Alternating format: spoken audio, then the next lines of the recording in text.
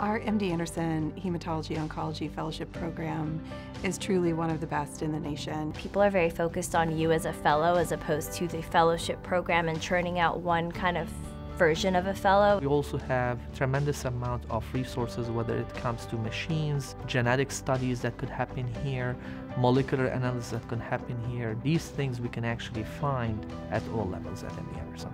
Simply the size and the patient volume is unparalleled. You're able to see so many different diseases and uncommon presentations of common cancers, all the way down to the rarest of rare tumors. Our fellows have the opportunity to have their own panel of patients and take care of patients through our LBJ Oncology Clinic.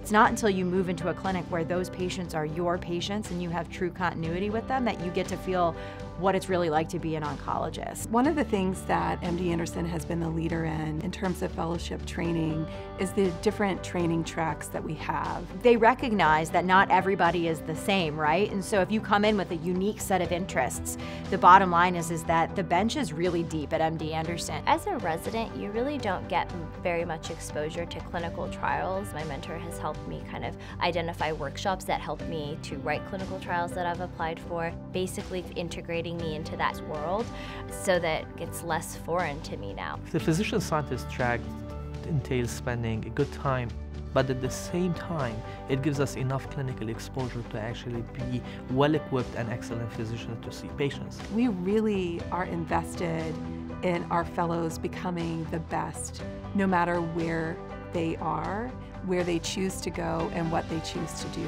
This truly is the best program in the country.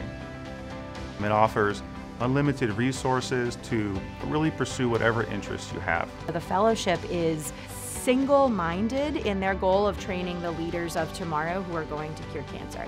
And being able to work in that environment is a really special thing.